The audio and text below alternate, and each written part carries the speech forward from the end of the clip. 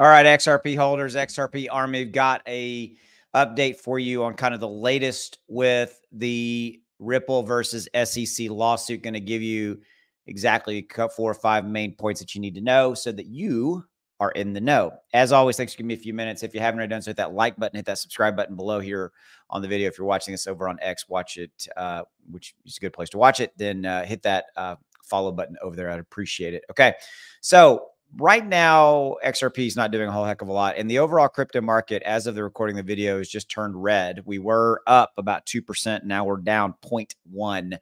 Okay, so that's what we got going on there. So there's a couple of key factors that you need to know about the SEC lawsuit versus Ripple. And so here's the key things. We know that the SEC has filed an appeal. Now, they filed an appeal to the entire case. They didn't file an appeal to the judgment, the penalty that the judge handed down. No, they filed an appeal to the entire case. So they are appealing the entire judge's ruling.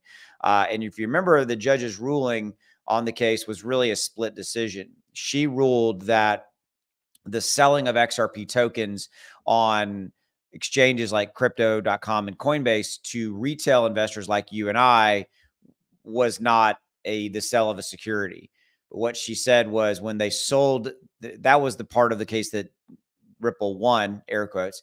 But what she also said was that when Ripple sold XRP to institutional investors, that was a violation. Okay, so, but the SEC is not appealing that part of it. The SEC is appealing the entire case. So that's what you need to understand.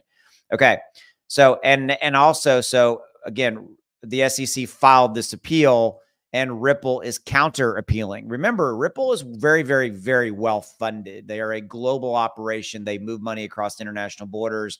They've spent over $200+ million already fighting this battle, and they've vowed to continue to fight it staunchly, vehemently, whatever good word you want to put, insert there.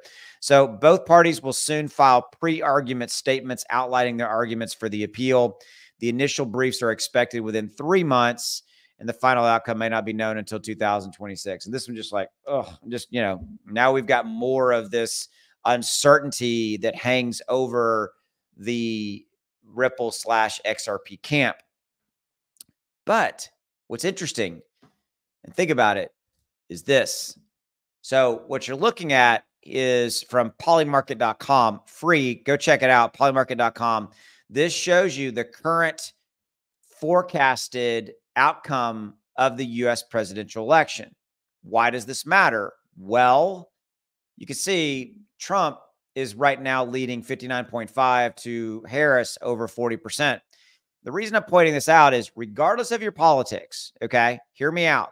Regardless of your politics, as it relates to Ripple / the SEC, is that Trump has come out and publicly said that he's going to fire Gary Gensler on day one when he takes office. And you also have to understand maybe that if he does take office, he could step in and kill some of this litigation that the SEC is pursuing because of the agenda that the SEC and the current regime have against crypto. Now, this is just me speculating here. There's been nothing said about this, but this is just, you got to kind of look at all different angles. So what do you think? Drop in the comments below. What are your thoughts? Do you think that this is a thing? Do you think that this could change the dynamic or the landscape of the Ripple SEC lawsuit litigation that's going to continue to go on now for another 1.5 years, possibly? Food for thought, right? All right, that's the latest and greatest. Give it some thought. Go make some money. Later.